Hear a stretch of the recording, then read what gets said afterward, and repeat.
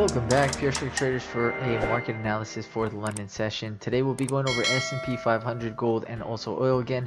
So again, if you guys do like the videos, please go ahead and smash that like button. If you are not subscribed to the channel yet, please go ahead and subscribe with us.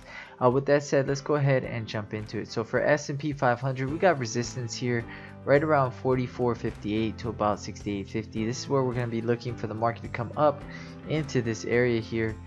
And then if we get to the top of this and we fail to get through, a nice double top here will end up bringing us back down into support 44.48.25 and then 44.39.75 as the next levels down below. So we are looking for some short opportunities, especially if we continue to stay below 68.50. Above 68, next level up that we're going to be trying to target is going to be these 83 to 88s. Now we get up into this area and we fail to get through. This is another nice area to short. A long opportunity for me is probably going to be push back to the upside here, a rotation back, and then a continuation up into this area or this zone of 83 to 88.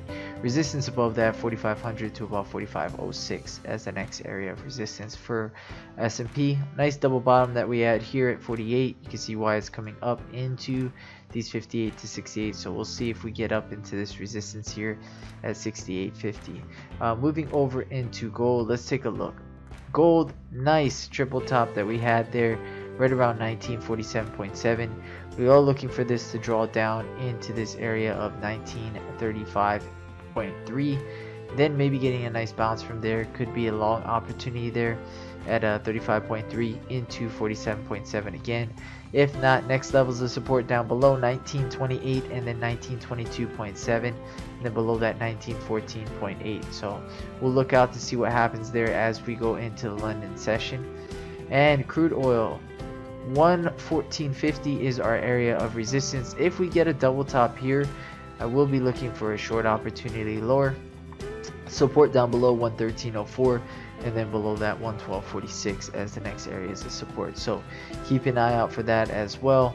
That could lead to a nice short opportunity there at 114.50. If not, resistance above that 115.71 as the next area of resistance. So we'll keep an eye out for that as we draw into the London session for crude oil as well.